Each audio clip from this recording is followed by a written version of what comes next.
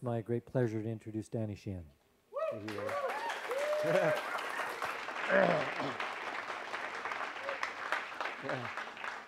Well, that was just in response to, Will was asking me what should he say to introduce me. I said, just tell him I'm a clean living guy. But so listen now, as yesterday's panel that you were all at, you'll notice that in the final statements that the various people were making, that John Perkins, who's up in the other room right now talking, said in his final statement, he said, what we ought to do is engage in a certain kind of thought experiment of, you know, a vastly advanced extraterrestrial civilization actually having successfully figured out how to engage in superluminal travel or to transfer themselves here, hovering over our planet, cloaked from our vision, wondering what we're like and whether or not we're actually worthy of them coming down and, as he said, making love with us. That we will settle for less if they just coming and having some type of communication with us. But this echoed my initial remarks at the very beginning of our gathering here this weekend, in which I pointed out to you that I thought that the actual way in which the new paradigm is going to come into manifestation is by the combination of two things going on at the same time. One is this program of reaching out and discovering more and more and more of the exoplanets, and step by step discovering more and more complex life on these exoplanets, and at the same time that this process was going on, reaching ultimately a point of acknowledging that there was in fact another highly intelligent and highly technologically developed, but distinctly non-human species just in our own galaxy. That's where they would eventually get to in this revelation, feathering in this realization to our people. At the same time, however, that there would be ongoing this conversation, this profound conversation about the fundamental questions, philosophical and theological, that are posed to us as our human family by such a discovery. What I wanted to do today is I wanted to move on to the discussion of, you know, what this new paradigm worldview might look like. But if we're going to be the architects of this new paradigm, I thought that at first it was important for us to get an idea of what the architecture of a paradigm or worldview actually looks like. And so what I wanted to do is I wanted to just review with you quickly what a worldview is, so that we have a clear understanding of what it is that we're actually talking about. I touched upon it briefly yesterday morning, but there are a number of descriptions, and we go to the normal sources for these, of the dictionaries and others, and they say that a worldview is the basic way of perceiving and interpreting reality around us that comes eventually to persuade an entire culture so thoroughly that it becomes the entire culture's concept of reality itself, including such issues as what is good or bad, what is right and wrong, what is real and what isn't real. And they go on to identify these, and one after another, saying things like a worldview is the overall perspective from which a person sees and interprets the world and her or his reality, a collection of beliefs about life in the universe held by an individual or a group, a comprehensive concept or image or model of the universe that a given group uses to address the common problems of their life. And this, as it turns out, is the same thing as a paradigm. Because when you look up the definitions of paradigm, it says things like a set of assumptions, concepts, or beliefs that constitute a way of viewing reality for the specific community that shares them. And that the purpose of a paradigm is, however, not to take an audience to a specific conclusion, as I pointed out, However, it is used to guide them to such a conclusion. And these are, so that in fact, I'll just throw that aside, so in fact, you see that a worldview and a paradigm turn out to be the same thing. And as I pointed out in my earlier remarks, that I came to discover that there was an entire scholastic endeavor of dealing with worldviews and what they're like and how they go about perceiving them. And I pointed out just briefly in our initial conversation together what the structure of such a worldview was. And so I wanted to just refresh your recollection at the beginning of our talk today about this, in that there are what they call 4 fundamental pillar beliefs that undergird the platform on which a worldview is built.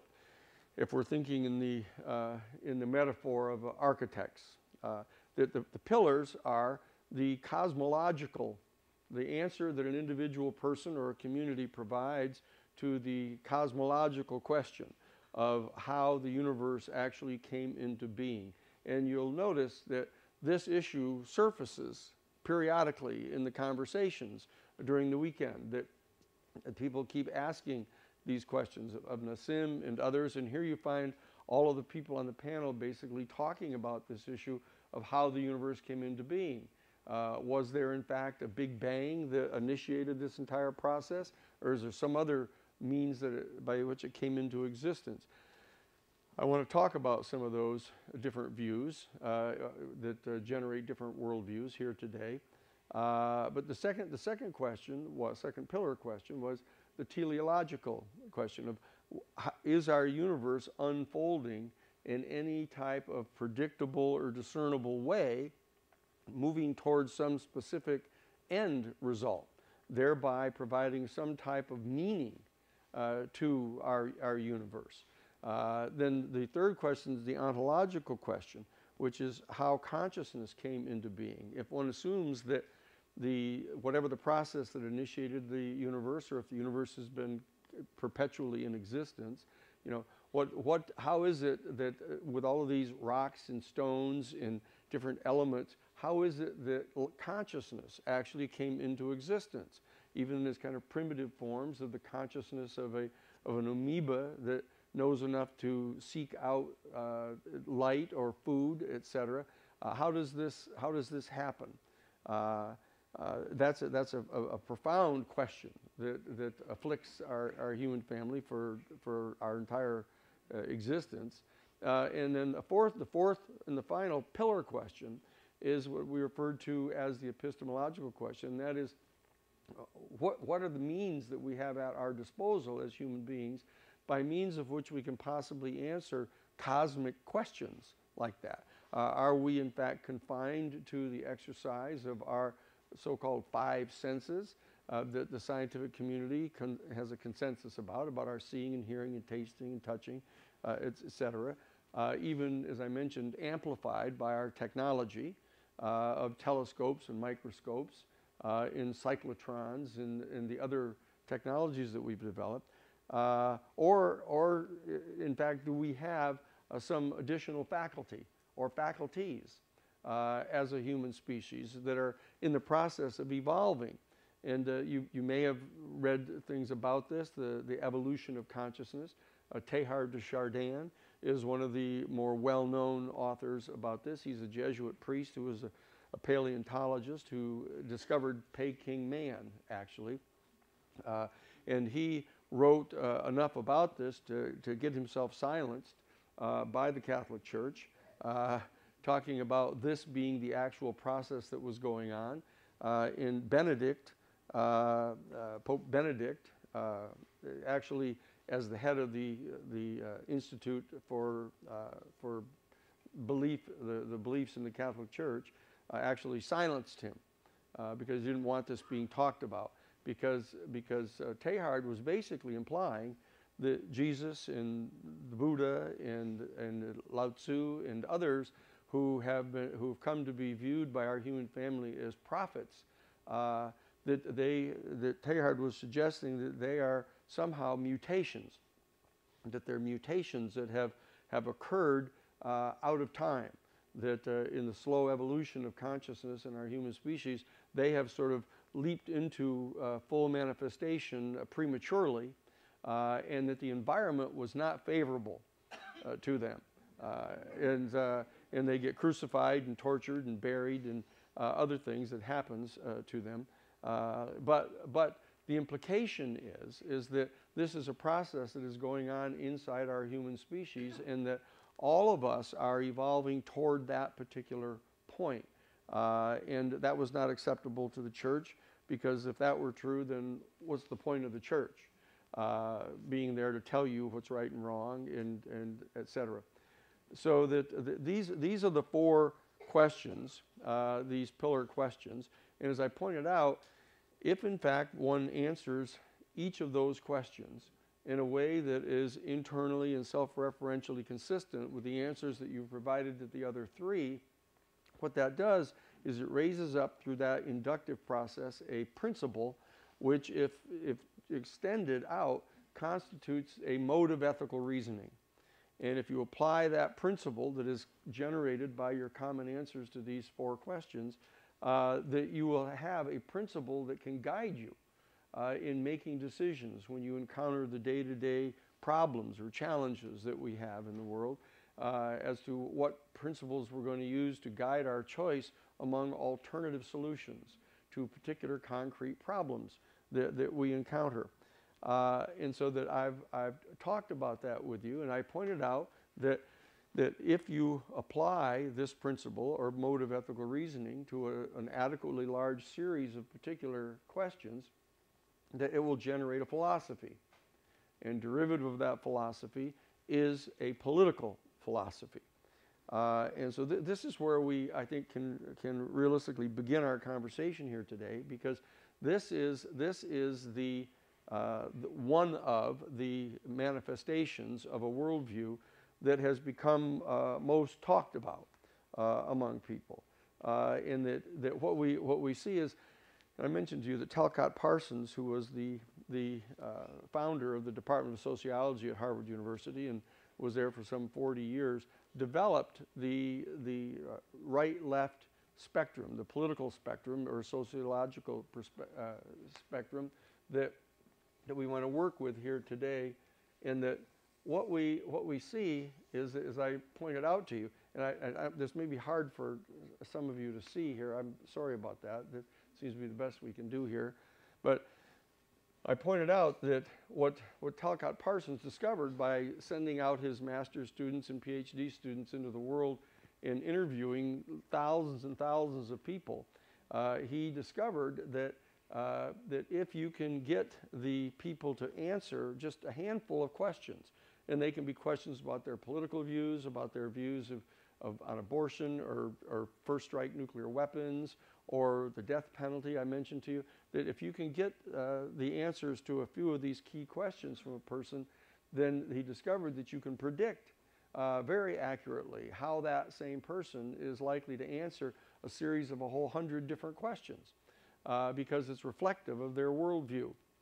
And what he did is he discovered that when our human family is confronted by a particular public policy question, or a question that we have to collectively figure out what to do about, that our human family divides ourselves into basically 5 different subgroups that he just generally characterized as the right systematists, and at the other end of the spectrum, left systematists, and then left marginalists and right marginalists.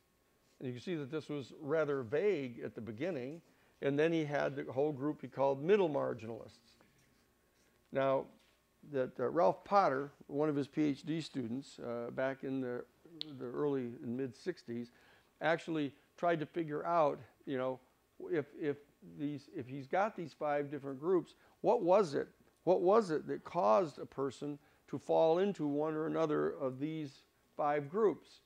What were the particular beliefs that a person has about these major questions? And that's how these 4 pillar questions ended up getting identified. That Ralph Potter is the one who actually discerned these 4 pillar questions and went about identifying them. And then pursuant to this, he's written his entire PhD thesis. I mentioned to you earlier, I ended up being there at Harvard University to do a master's and PhD studies on this issue of comparative social ethics. These are particularly distinct social ethical systems that these worldviews generate here. And what I discovered in doing my thesis on it, what we were supposed to do for our master's thesis, we were supposed to take a particular issue, for example, like the issue of the death penalty, and that we were supposed to then explicate what the different positions were that different groups had taken on this and try to understand what their beliefs were that caused them to come to that conclusion. So rather than my take one of these particular public policy problems, I decided I wanted to do an evaluation of the chart itself, and I came to the conclusion that there were in fact, instead of 5, there were 7 of these basic positions. So that there was in fact, in addition to a right systematist and right marginalist position, there was a right middle marginalist position and a left middle marginalist position. Now that doesn't mean anything to anybody in its general terms like that, but if in fact you understand that when you look to the political philosophy of these particular positions, you discover that what you're getting here, you're getting the authoritarian worldview on the extreme right. You move one step to the left and you get the reactionary worldview. And you move one more step to the left here and you get the conservative worldview. Then you get the moderate worldview, and that's the middle marginalist, moderate worldview. Then you get the liberal worldview, and then you get the progressive worldview, and then you get this utopian worldview. And these are classic political philosophies that people have run into over the years, and we've become quite familiar with these, and we can recognize people who fall into these areas, like an authoritarian, as we mentioned. That you hear a lot of discussion about this with regard to Donald Trump, when he says, "I'm the only one that can possibly save us. I'm the one that can solve this problem. I am an authoritarian individual person. I can wade into the chaos and make sense out of the chaos that you can't, all you mere mortals." Then there are reactionaries. And we're going to get into a discussion of what the actual beliefs are of people who adhere to these different worldviews as they pertain to these major pillar worldviews here, and you'll see how this operates.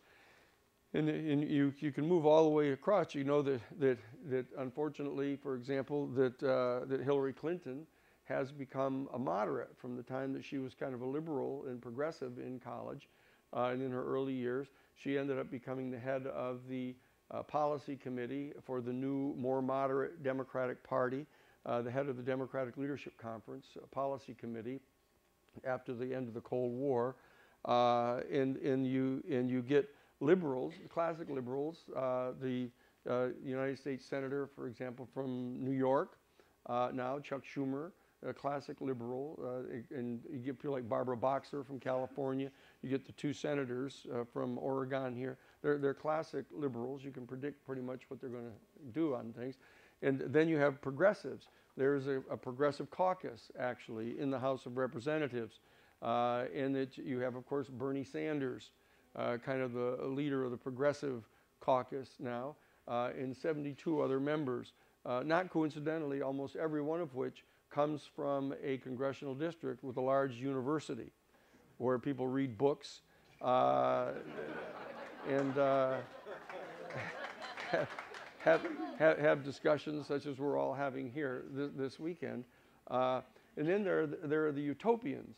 And you've heard a lot about these utopian communities that have developed, and we see a number of them actually still with the pioneers and the people that are, in fact, up here, there are a few people engaged in this process up around here.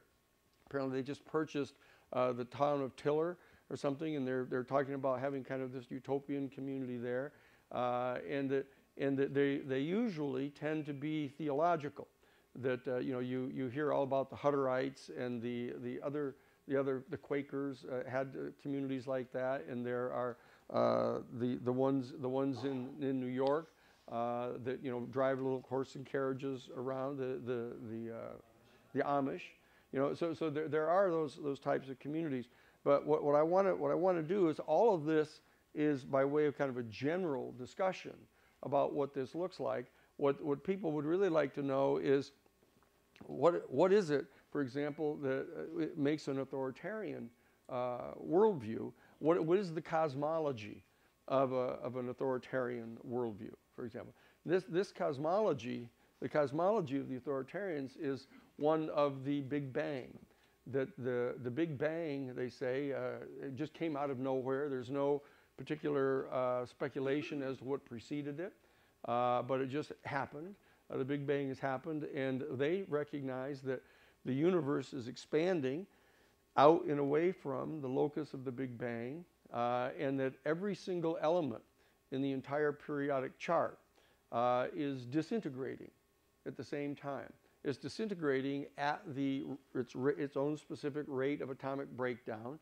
That we all remember this sort of from high school chemistry and physics, that every one of the elements has its own distinct rate of atomic breakdown, and that therefore they perceive the universe, the cosmology of this, is it coming into existence out of a Big Bang, expanding out and away from the locus of the Big Bang, and constantly disintegrating. And that begins to generate the teleology of this. The teleological worldview is that the universe, the way it's unfolding, is that it's ultimately expanding and disintegrating, and that every single element will eventually disintegrate into its smallest constituent parts that get all the way down into, for example, a quantum field. This inchoate quantum field, in which if you split an atom, and then you split the protons, and you split them into meons and muons and leptons, and you keep on colliding them together in the big cyclotrons, and they will eventually break down to the point where they fall into an inchoate quantum field. It's a field in which it has no material manifestation. It's just there as an inchoate field. And what it does is it jumps into material manifestation as a wave of energy, and then disappears again. And it will then jump into material reality as a particle of mass. And it keeps on doing that, and it does so completely randomly. They've investigated this at great length, and they can discern no discernible or predictable pattern pursuant to which these inchoate quantum fields will manifest either as a particle of mass or a unit of energy, a wave of energy.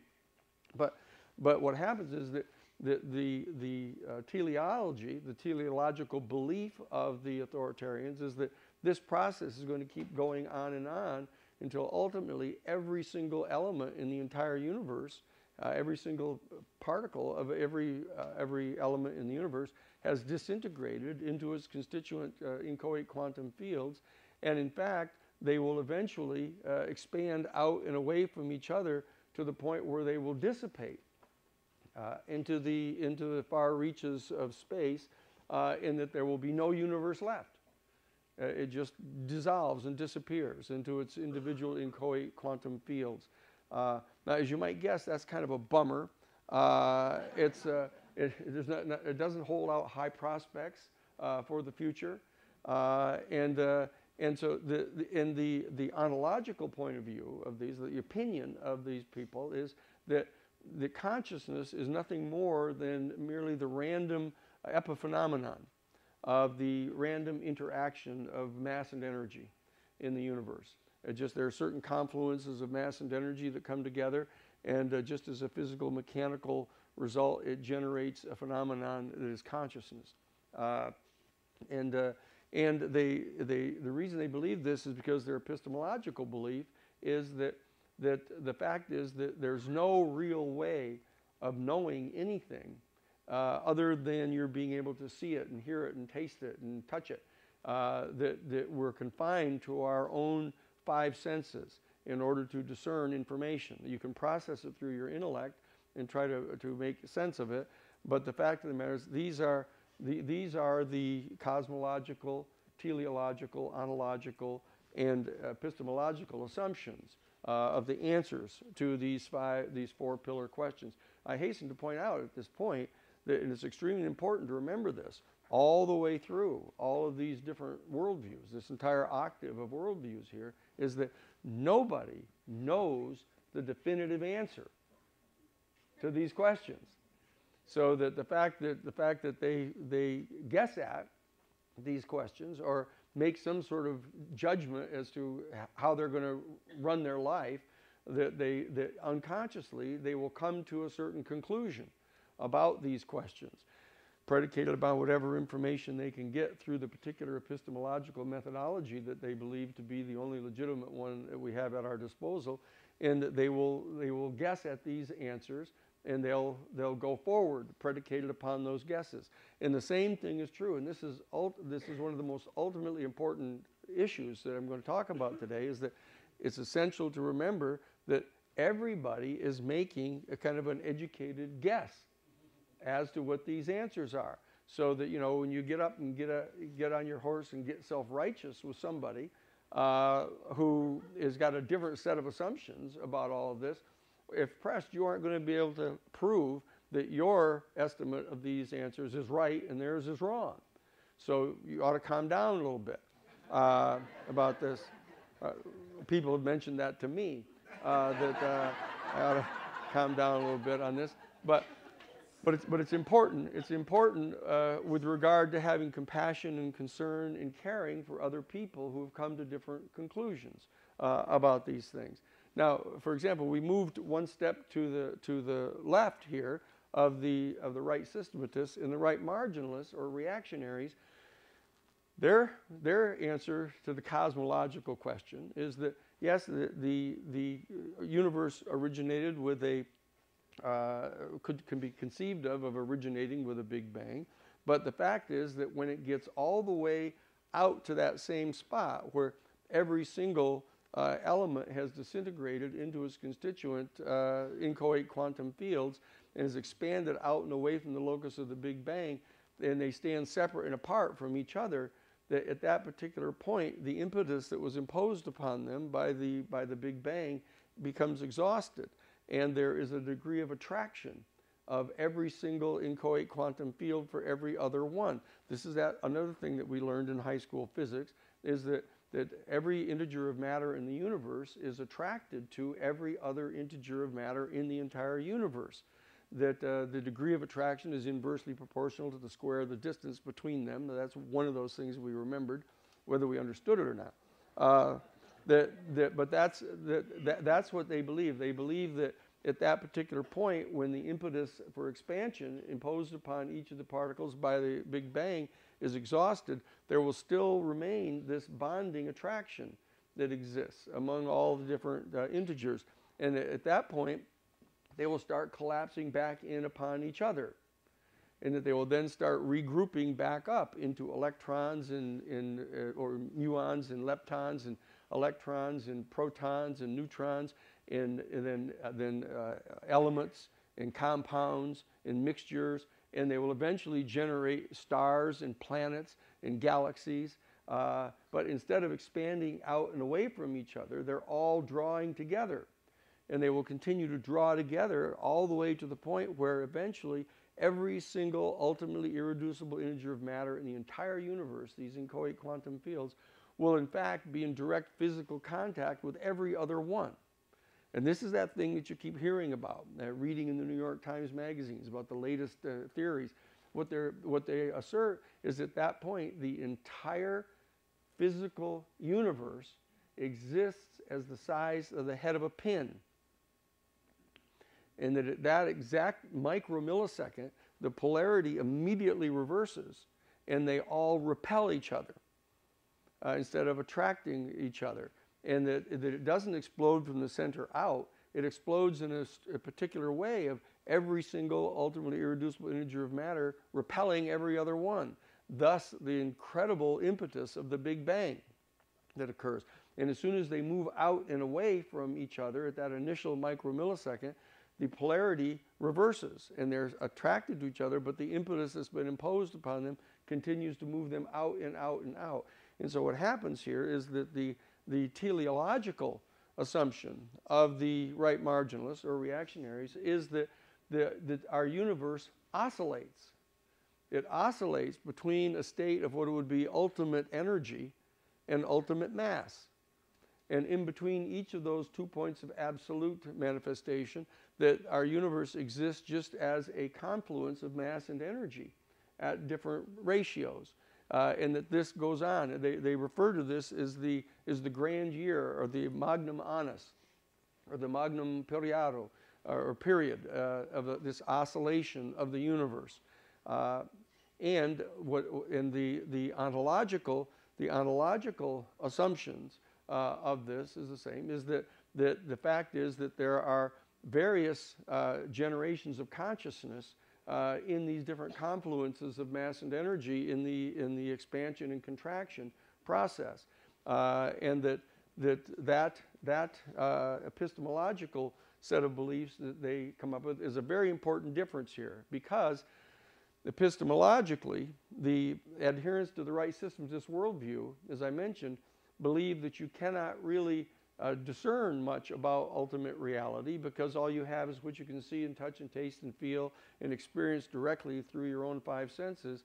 But what happens is in the reactionary worldview that there is a basic epistemological assumption that we are capable of discerning this oscillation in the universe, that there is this ultimate state of mass and energy, and that it's going back and forth between the two of them. So there is, in fact, some ultimate referent that is not a world of complete chaos, because in the right systematists, they believe that the world is just chaos, that it's just disintegrating and dissipating into the universe, and therefore there has to be some sort of authoritarian power that basically lends coherence to what is otherwise an incoherent universe. That you need to have a strong-willed individual who can impose, usually his views, onto the world to lend meaning and credence to reality. Whereas in the second paradigm worldview, in the reactionary worldview, what they believe is that if you're looking for meaning in the world, what you do is you attach yourself to one or another of two fundamentally dialectically opposing forces that are going on. This is the one that we live with all the time still at our present state of incarnation. You know, you have March Madness going on right now, you know, with North Carolina, you know, playing Georgia, and the blue team playing the red team. You know, they get a little pigskin and they push it up and down the field. You know, with, you know, the New England Patriots, you know, playing the Los Angeles Rams, you know, and so this goes on all the time, and it's this dialectical conflict that goes on, and pursuant to this worldview, that it turns out that their mode of ethical reasoning that is generated is one of dialectical conflict. Is that's the only way that you can possibly determine what is right and wrong or true or not, is by a conflict between two antipodal forces, and that they end up conflicting with each other, and that they eventually generate a synthesis between the two, which becomes its own new operating thesis, which generates its own new antithesis, and that they will then continue to conflict with each other. And you can never get to any kind of ultimate insight into reality other than the fact that there is this bipolar oscillation going on. And that and to lend meaning to your life, that you take part in one side or another of this fundamental conflict. Like the legal system, that's right. Oh, well, like the adversarial legal system. In fact, it becomes absurd to some extent. I don't want to, you know, shed disparaging remarks about this particular worldview, but the bottom line is that therefore neither one of the sides really cares about what's true. You know, they just say whatever they think they can get away with, and as long as you don't catch them, it's the same as being truthful. And so that this particular worldview generates a particular mode of ethical reasoning. The ethical reasoning of the right systemist worldview is a sense there's no coherence to anything. The bottom line is the mode of ethical reasoning is to pursue your own immediate self-gratification. You know, because if there's no meaning in the universe and it's all ultimately just disintegrating, the mode of ethical reasoning is to maximize your own personal short-term immediate gratification in lust for power, lust for money and riches and fame, and celebrity. Those are the kind of things that engine and drive one's ethical reasoning. But in the reactionary worldview, the second paradigm worldview, there is a teaming up, that you become part of a team and you are engaged in a meaningful exercise of trying to vanquish the ultimate other constantly. And if in fact you end up vanquishing one particular ultimate other, you have to quickly generate a new one, as you saw happen at the end of the Cold War. You know, as soon as the Soviet Union and Mikhail Gorbachev just said, look, we don't want to play anymore in this. We're going to dissolve. We're going to agree not to engage in nuclear conflict with you. You know, we knew, those of us that were in the Gorbachev Foundation, the State of the World Forum, we had to get world leaders together as fast as we could to try to come up with some new paradigm. I headed up the project to identify the new paradigm. We would invite all the former, now retired world presidents and vice presidents and secretaries of state and et cetera to the annual gatherings that we had at the Fairmont Hotel in San Francisco, the same place where the United Nations was founded at the end of World War II. And we're trying to have this discussion about what kind of a new paradigm that we could generate. And I was fortunate enough to chair those meetings of the former presidents and secretaries of state, et cetera. But we knew very well that there was a short window to that. And lo and behold, the Bush administration, the Bush senior administration, ends up sending George Bush himself sent a handwritten memo to Saddam Hussein saying, oh, by the way, I know that you're having an ongoing dispute with Kuwait on your southern border, and you believe that they're slant drilling under your border and stealing Iraqi oil. I just wanted to let you know, in this hand-delivered, handwritten memo delivered by April Gillespie, our ambassador to Iraq, she hands it personally to Saddam Hussein, and it says, if in fact you find it necessary to resort to the use of military force, I just want you to know that I will not view that as contrary to the long-term best interests of the United States. And to no one's great surprise, Saddam Hussein mobilizes 10,000 Iraqi troops and sends them to their southern border. and George H.W. Bush's Secretary of Defense, Dick Cheney, immediately contacts, I was just discussing this last night with one of our people here, that immediately Dick Cheney sends a message to Prince Bandar, who is the ambassador of the United States from Saudi Arabia, asking him to come to the White House, and says, oh, we have information that Saddam Hussein is getting ready to invade Kuwait and occupy them.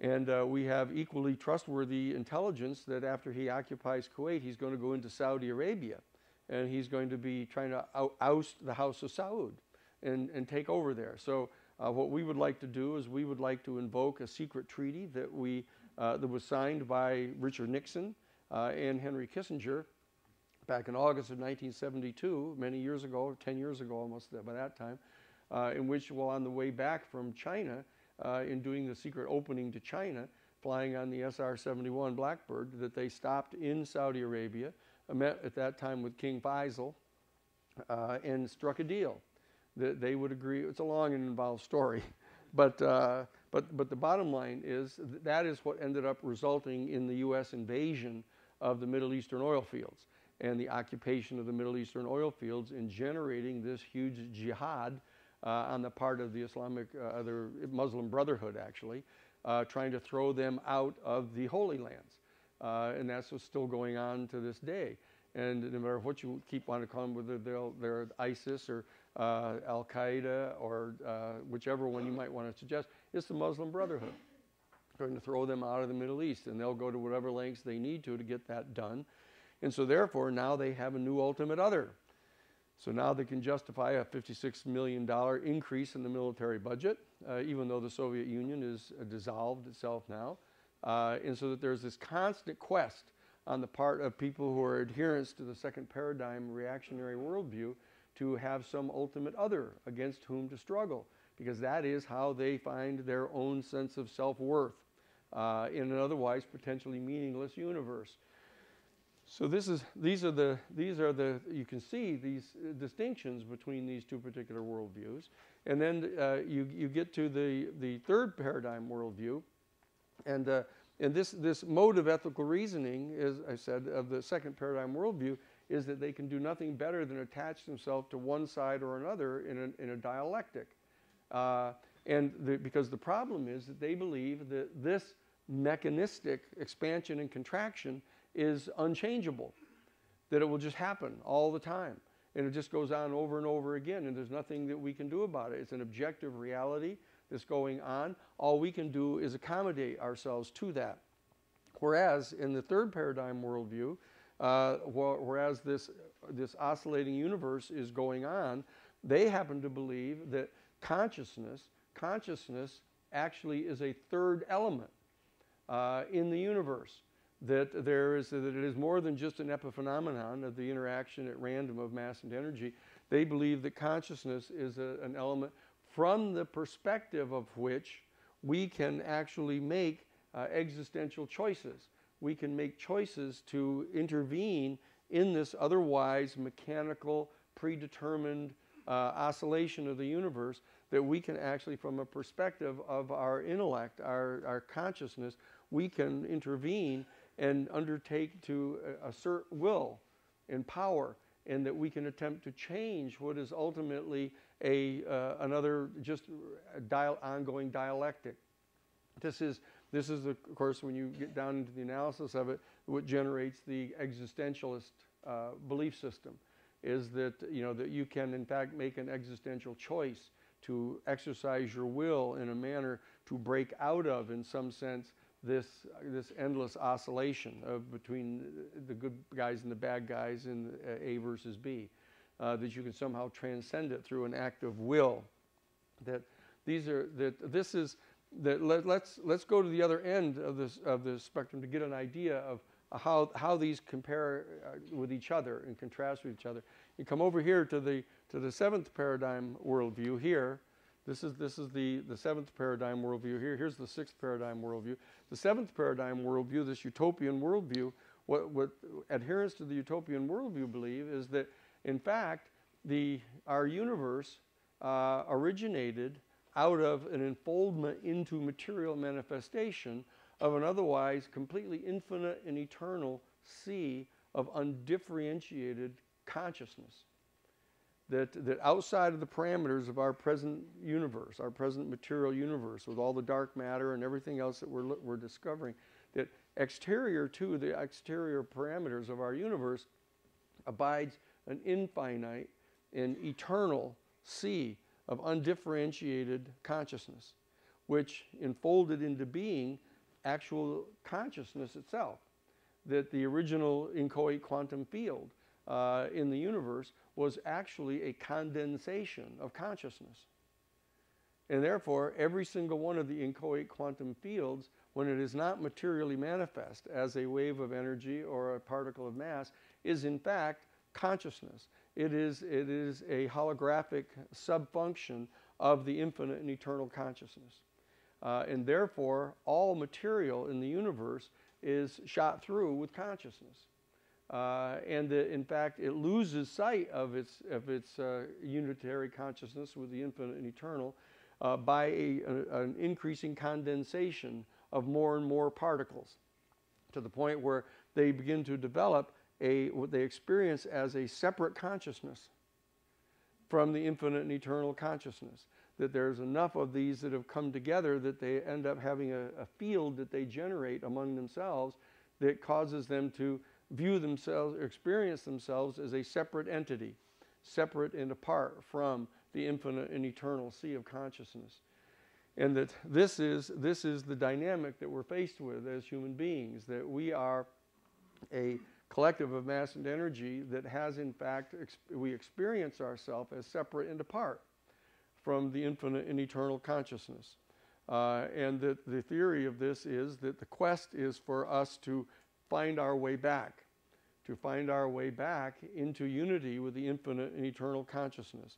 But this is, as you can see, a profoundly, dare we say, categorically different, may we even say paradigmatically different worldview from the right systematist authoritarians, and that this particular view is that we actually, their epistemological view is that our human species actually has an additional faculty, which is able to directly encounter the infinite and eternal, and that we can discern truth from the infinite and eternal state of consciousness that shows the relativity of all of the rest of the manifestations of the material universe.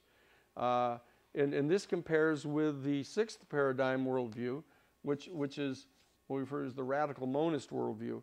In this particular worldview here, this is extraordinarily important because you'll see, we're starting to notice that the differences in epistemology, or the belief system of how we go about discerning reality, is what differentiates these different worldviews. That in this particular worldview, the sixth paradigm worldview, the adherents believe that we have a sixth faculty, that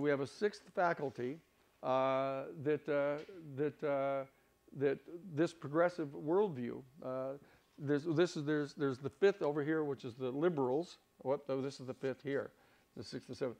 That this worldview here, the radical monist worldview, believe that we have a faculty by means of which we can, and this is extremely important because though many people may not realize that this is where a lot of the people are right now that are part of the progressive movement, that what they believe is that our human species possesses a sixth sense, a faculty by means of which we can subtly discern the unitive phenomenon that bonds together every ultimately irreducible integer of matter in the entire universe.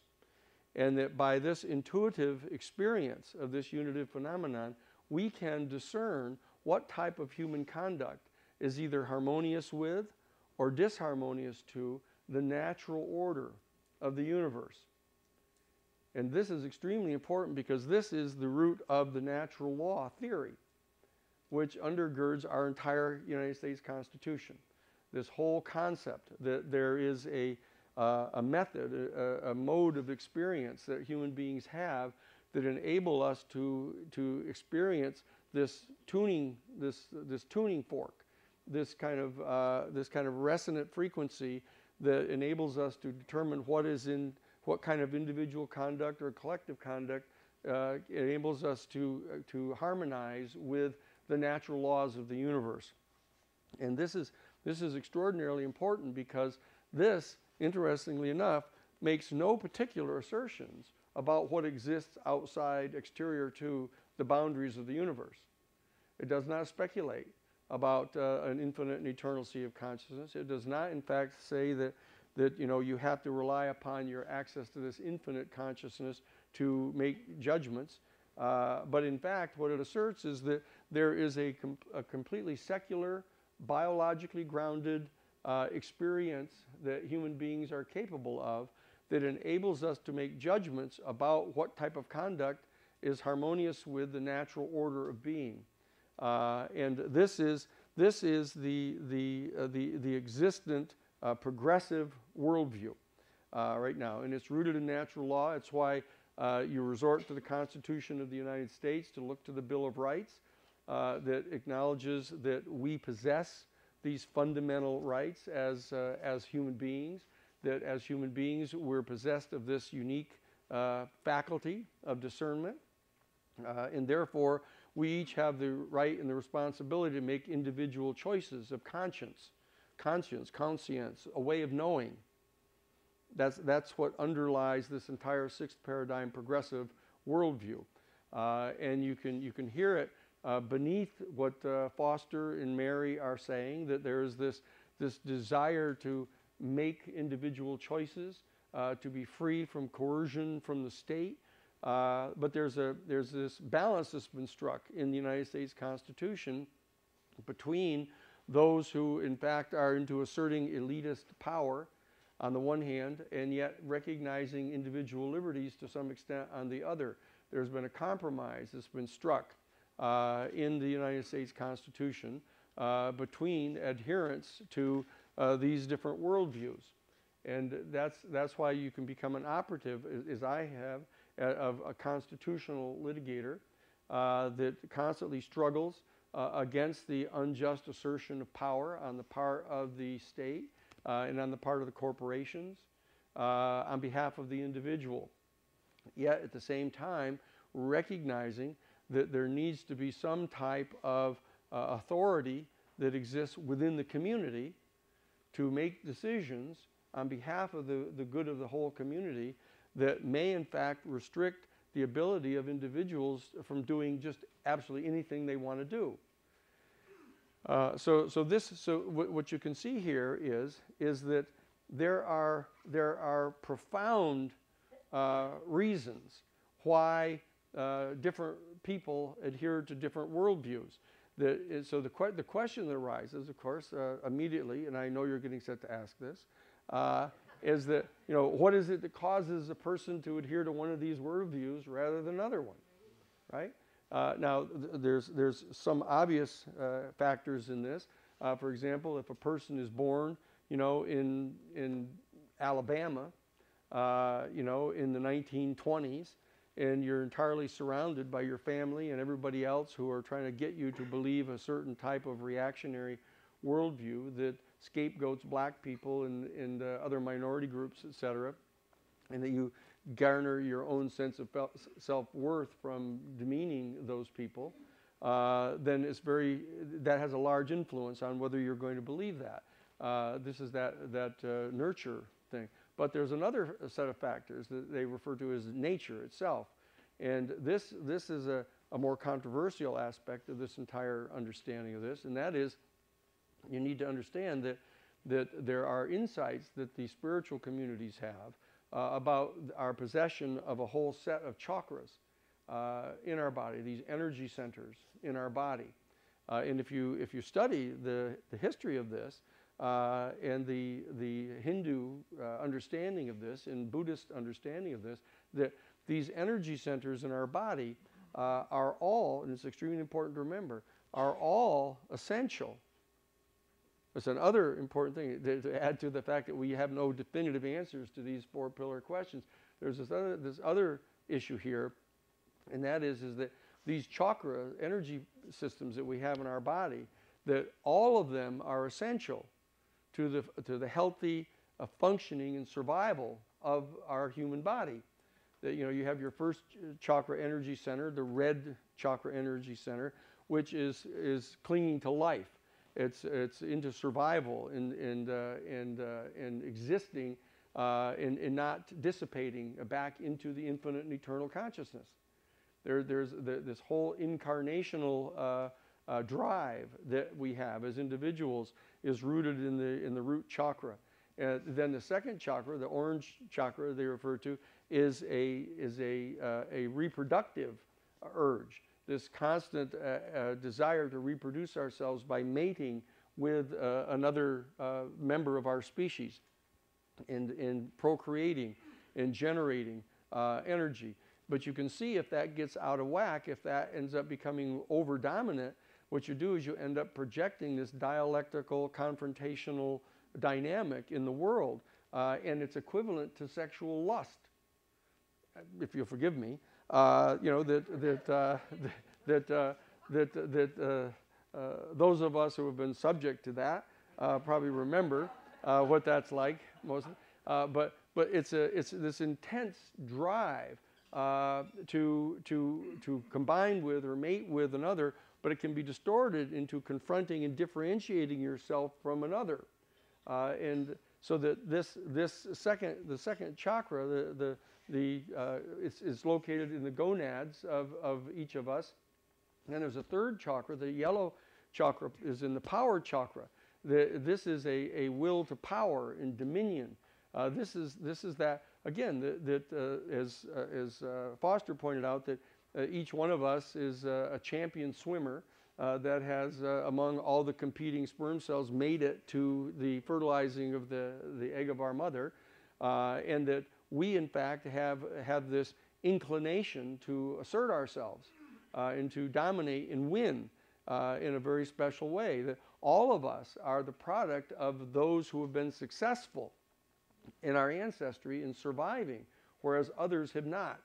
So we have this strong power in our bodies to survive, not only as an individual, but to survive as a species.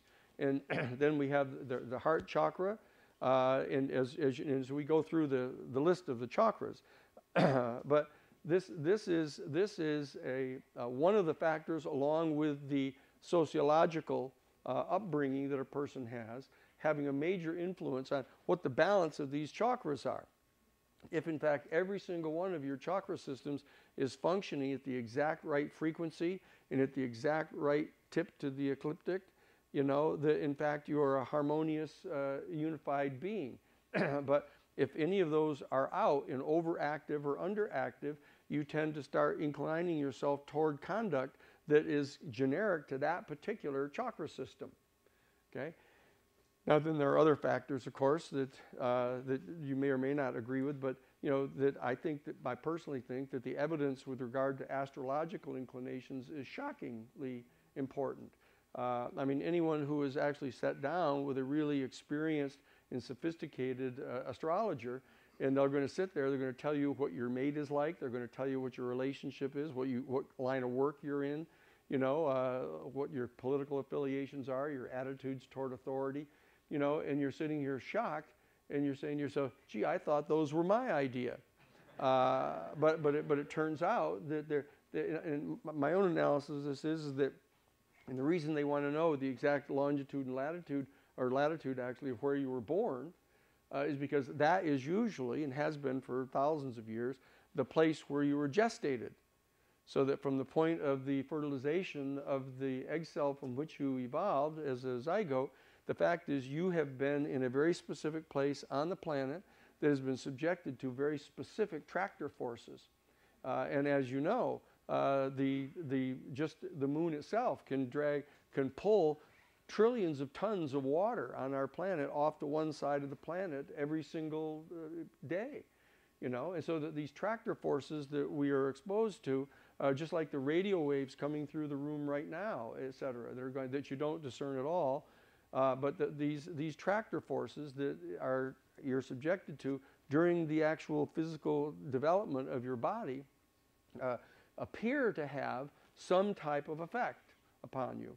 And unless we have some perspective on what those inclinations are, we think that we're making our own decisions, but we're not. And of course, then we have the final one, which your DNA. I mean, you have this DNA that has generated all kinds of attitudes and forms of conduct and ways that you engage with the world that you're not responsible for at all. But it would be really helpful to know what they are, so that when you get this completely unconscious urge to engage in a particular form of conduct, that you have some sense that it's being driven by your genetic coding. Now, so all of this is a bit of a digression, but it's a point that I'm trying to make, and that is that all of these go into helping to determine which of these particular worldviews you're likely to attach yourself to. And you will end up becoming quite convinced that the best answers, though not perfect, but the best answers to these four major pillar questions are those that have been tendered by the adherents to that particular worldview.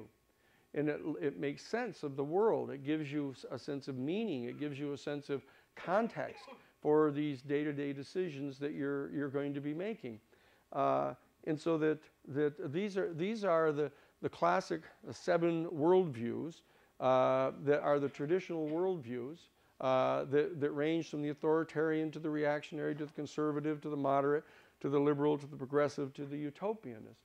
And each one of these, as you'll see on this little chart, that this isn't a perfect chart. This is one that I dictated when I was driving up to Standing Rock with my staff. They were taking notes like mad to say, how are we going to get these out in front of people? This is a graphic representation of the various positions of the different adherents to the worldviews. And at the bottom, you have what we call the lower manifestation of these worldviews. And up above is the higher manifestation of these worldviews. Because it becomes very important to understand that it's extremely difficult for us to marshal adequate evidence to convince someone that the answers to their 4 pillar questions are different than they think, because we can't prove that they are what we think they are. But you can, in fact, succeed in moving a person from the lower manifestation of their worldview to the higher manifestation. For example, in the second paradigm worldview, the lower manifestation of this is a reactionary political worldview of confronting the ultimate other, as I've pointed out. But in its higher manifestation, it is Taoist. It's the belief that there is a yin and a yang. There are forces that exist in the universe that they can be in synchronicity. They can, in fact, have a constructive dance together, the same way with male and female energies, that they can, in fact, engage in a pairing that generates something that's greater than the sum of the two. And so that there is a lower and higher manifestation of each of these worldviews. For example, the authoritarian worldview is the lower manifestation of this worldview, but there is an authoritative worldview, which is the higher manifestation of that, which is, for example, like the myth of King Arthur, that you have really benign rulers at certain times in history, etc., that are totally caring for their people and totally magnanimous, and that these are it's a different manifestation of the same worldview. And so that when we get into the constructive discussion at the panel later today, that I would point out that the task of helping someone to elevate from the lower manifestation of his or her worldview into the higher manifestation of that worldview is a much easier lift, as it were, than trying to convert them to your worldview. Because you aren't really going to be able to prove that your answers to these 4 definitive pillar questions are any better than theirs. Okay, so this is all by way of an introduction to the question of what is the 8th paradigm worldview that completes this octave. These are the 7 presently operative worldviews, traditional worldviews. And so that what I'm suggesting is that the fundamental dynamic of looking for a new paradigm worldview is not to differentiate it just from the middle moderate worldview, which is a scientific, logical, positivist, materialist worldview of the Newtonian Cartesian worldview of the scientists and the major universities now, and trying to supplant it with a 6th paradigm radical monist worldview informed by quantum physics. That's not, in my opinion, the real dynamic of the quest. What it really is an attempt to try to finalize the 8th worldview in this, because of all the great adepts will tell you that there is, in fact, an 8th chakra that our human species has. If you extend your arm above your head and close your fist, right there is the 8th chakra, and it abides at the top of the energy fields. Each of the chakras generates its own particular vibrational energy field, which generates an envelope of subtle energy around your body. And that you take the 7 of them all together, and you have this multi-layered envelope of energy around your body. And if they're all in complete harmony, then you're functioning well. And at the very top of this egg of energy that exists around us is your 8th chakra. And what that appears, in my opinion, to do, that is our link to the next octave of being.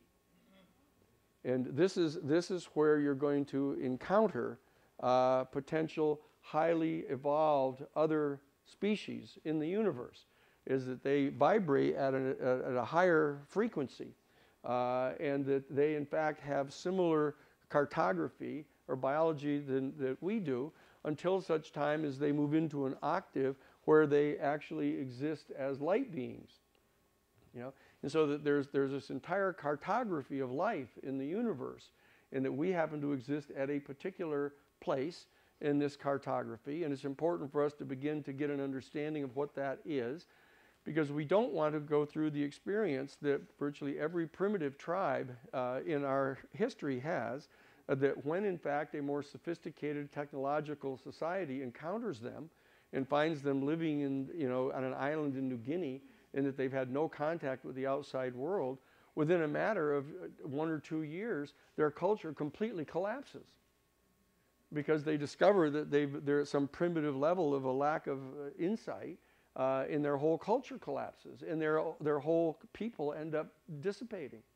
Okay, and that I'm proposing as an advocate that we not go that route in history, that we have to prepare for what's coming, because even though those who are hovering in that veiled spaceship looking down on us may not think that we're ready at the present time to be their love mates, the fact of the matter is that we're engaged in this quest now of discovering the other life forms on the other planets, and that much sooner than anyone expects, we're going to discover the existence of another highly intelligent and highly technologically developed but distinctly non-human species in our galaxy.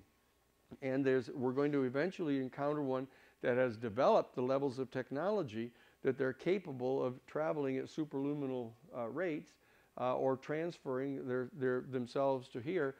And we're going to have direct communication with them, dare I say intercourse with them. And we need to be prepared.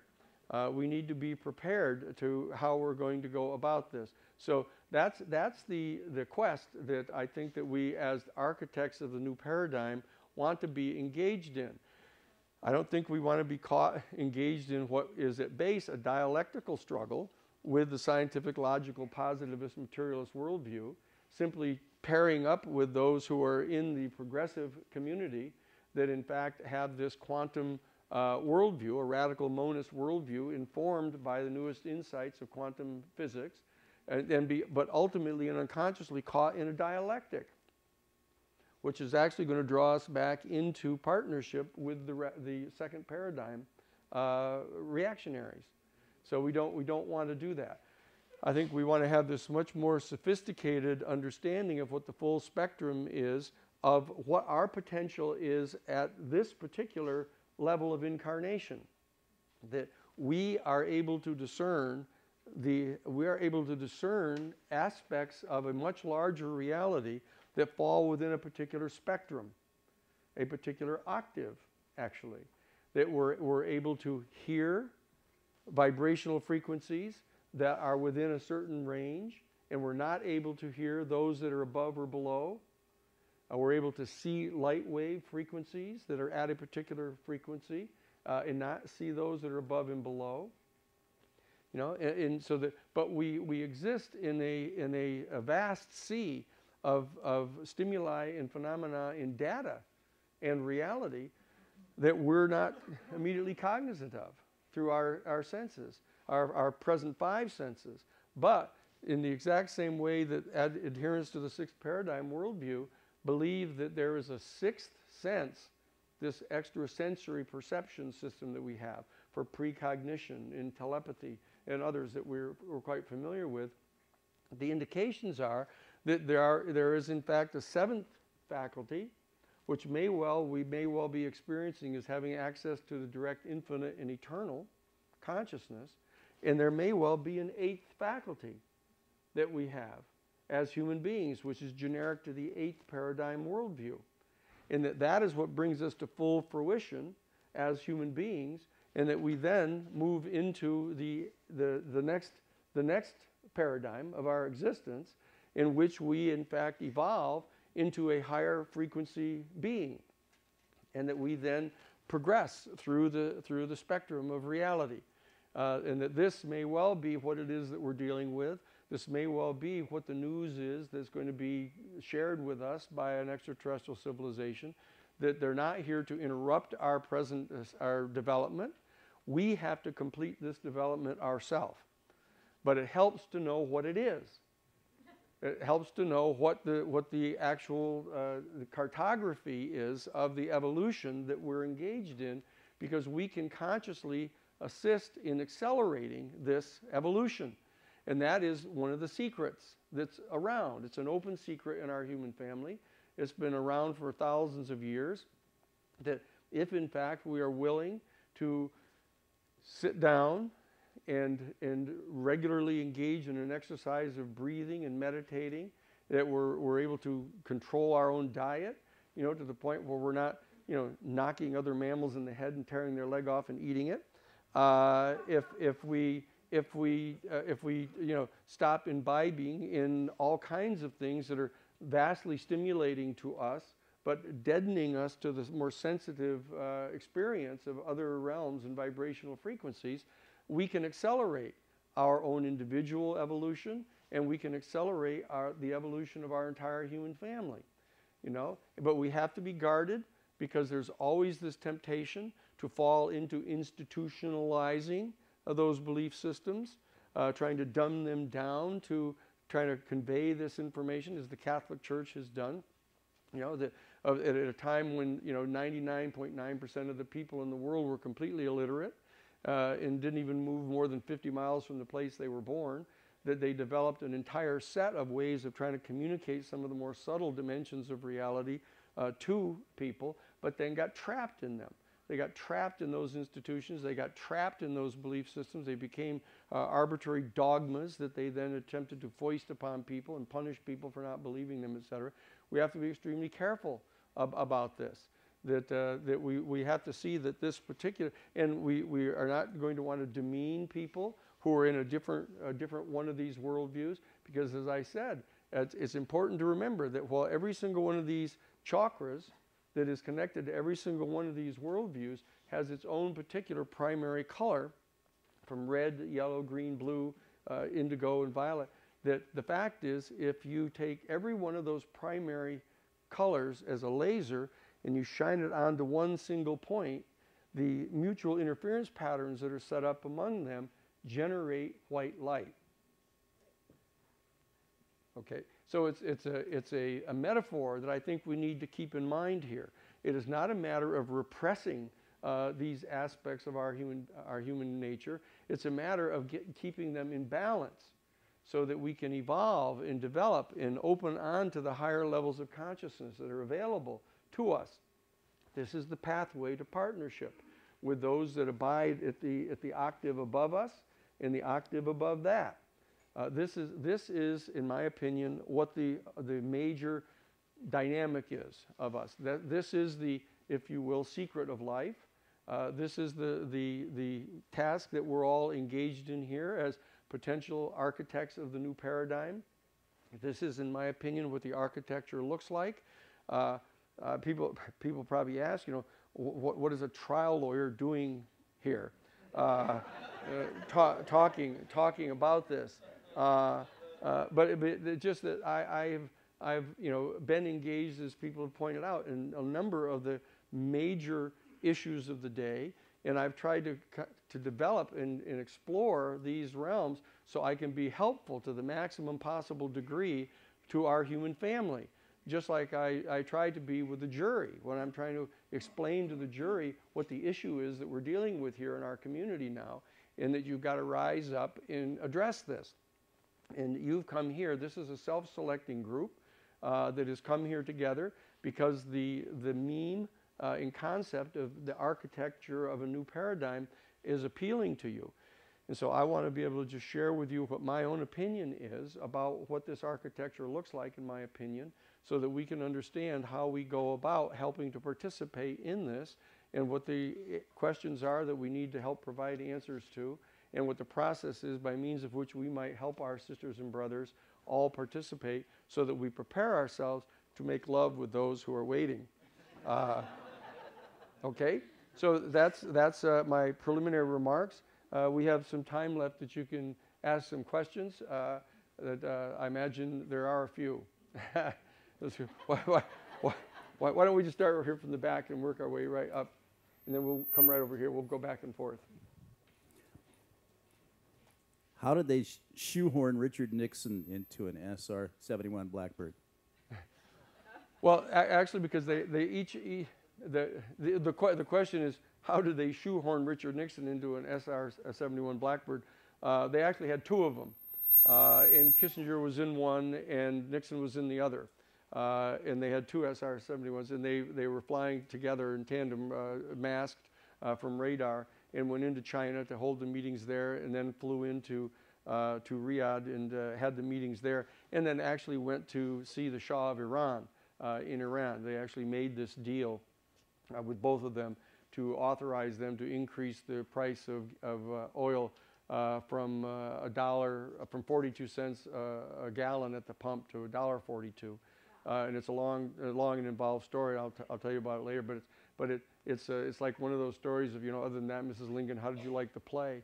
And if we start down that line, we'll lose control of I think a higher conversation that I think we need to have. So let's go back and forth, Lori. Hi. At the risk of being too simplistic, this eighth paradigm worldview, yes. It just occurs to me that we're supposed to have all this junk DNA that no one can decide what it's about. Perhaps that would awaken at the appropriate time that we evolve. And not only that, but there are a lot of studies that are being done that actually indicate that we're able to actually generate changes in our own DNA. Through a conscious attention. There's actual self-genetic engineering that we can do. And so there's a lot of promise in these areas. I want to acknowledge you for really such mastery of this, because mastery is a function of having so many distinctions, and you have an enormous number of distinctions. Yeah, there are a number of distinctions here. I'm a little bit like the Hawaiian whose distinctions for snow, not like the Eskimo with 32. I got one, wet, that's it. So, as you said, we have to be careful. And when I speak with my children and my grandchildren and my neighbors, I'm faced with a situation where if I talk about paradigm, they say, isn't that pronounced paradigm? Or if I say, it's a worldview. Oh, that I know about. I saw that picture of Earth, you see. And so I don't dare do 8. I've just got 2. And my suggestion, it's the closest thing I can bring it down and boil it to, that we live right now in a world of you or me, based on competition and based on the idea that we're separate and based on the idea there's shortages. And that the world that we hope to transform into, and we intend to, is a world of you and me, which just doesn't necessarily include people, but include the wall and the rocks and the sea and the ocean. And that's kind of the best I can do in talking with people who don't have even those 2 distinctions. Okay. Would you comment on that? Well, as I say, I think that the important thing to try to communicate, and there is the tactical task of figuring out how to explain this to people who spend less time thinking about it, less time reading about it, etc., without frightening them or offending them. And this is part of the task that we have as architectures of the new paradigm. But the old saying is, I didn't have time to write you a short letter, so I wrote you a long one. That you need to have a kind of an in-depth, comprehensive understanding of the issue itself in order to simplify it, and that's what we're all working on together. We're working on the kind of more sophisticated, complex understanding of what the topography is of the worldviews and what the architecture of a worldview looks like and what this new paradigm worldview may look like, and so that's what we're engaged in trying to do. And we understand that it's frustrating when your next door neighbor asks you, what were you doing this weekend? And you try to explain it to them. And that we all have to help each other out on figuring out how we end up having different levels of being able to explain this. We have to develop what is similar to like an old Sufi poem. The Sufi poems and the Sufi stories all have about 3 or 4 different levels of operation. so that you can tell the story to different people and they all hear it in slightly different ways. And that's why some of the prophets always just talk in paradigms, or excuse me, in these parables. They just lay out the story, and that those who have ears to hear and eyes to see can hear it and see it, and others understand it to a little lesser degree. But it all moves people in the right direction, and that's what we have to do together, I think. Okay. Yes. First of all, I want to really appreciate how you suggested that rather than trying to change the paradigm, but to level it up. Yes. That was really insightful.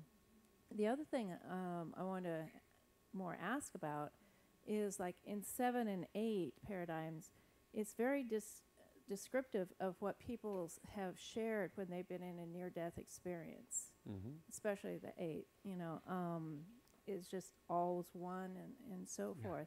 That's right. So I'm wondering if we could kind of bring that more into our life without having to die, Oh yes, and that's the secret. That's the secret, in my opinion, of what the mystics are trying to tell you.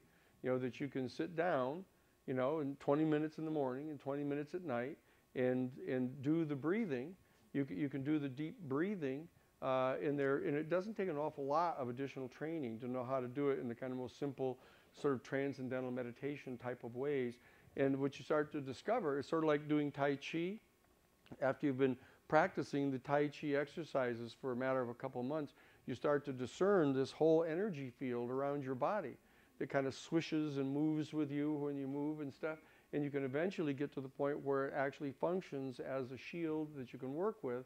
The same thing is true with the meditation, is that as you just do it, it starts out being extremely frustrating. You're sitting there saying, oh, look, I'm wasting my time. I've got to do the laundry. I've got to go to the store. I got to write this brief. But the fact is, if you stay with it and you do the breathing with just some simple mantras to keep your attention focused so you don't fall asleep or drift off, that what you start to discover is that there is a way of being. There's a way of being that is more and more and more unconditioned. That you actually find yourself sitting in the same exact position that many thousands of us have over the centuries, and experiencing the same secret of this quiet place. And it's from that quiet place that you have the perspective to be able to get some perspective on your normal physical inclinations that are driving you. And that you can then have that little space between your instant reflexive response to these other stimuli and just reflect upon it, and then come to this higher place. It's an open secret, and it's one of the most important secrets that anyone can ever learn. And it's always astonishing to all of us as to why we don't do it more, But it's there. It's there for us, I think. Yeah. Yeah, without having to die. It's practicing dying in a certain way. Thank you, Danny. Question. I was conceived in one place and born in another. So should my chart reflect the place I was conceived or the place I was born? It would, in my opinion, you'd have to ask an astrologer that, but I think that it would really be where the maximum percentage of your gestation actually occurred. Because that's the one that's going to be the confluence of tractor forces that were actually operative on you as a zygote for the maximum amount of time. So I don't think it's the exact instant of conception. I think it's where you were actually subjected to those kind of oceanic experiences in the womb. Okay, and with that, moving from making love to being in the womb, yes, we one need more. to. We need to. I can stand up and talk loudly. And we're out of time, so if you could be Yes, brief, that would be okay. great. But not out of total time. Go ahead. So, underlying the 4 pillars, Yes. underlying everything we do is language. And most of what we do with language is unconscious. And I would even go so far as to assert that the structure of the language we're using here, and it's similar ones, the European languages,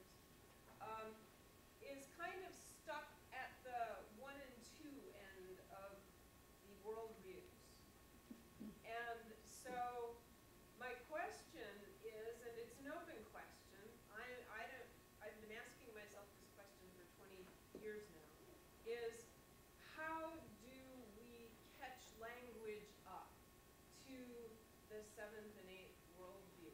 How do we bring paradox? How do we bring unity and diversity? How do we bring all of these things into language? Well, that was right. I'll yeah. That you know. It's actually in the meditation that you learn, you come to discern those things. You develop a kind of a higher frequency state of consciousness, and then when it comes time to trying to share your insights, which many people argue are essentially ineffable, that you can get closer and closer to this type of a meaningful expression to people. But you know, I remember the first thing that Pir Nasser Allah Shah ever said to me when I first met him, of one of the many that I've had a great blessing to be able to meet at different times. He just looked at me and he went.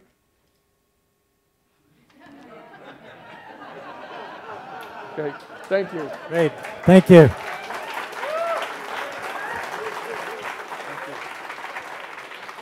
Thank you, Daniel.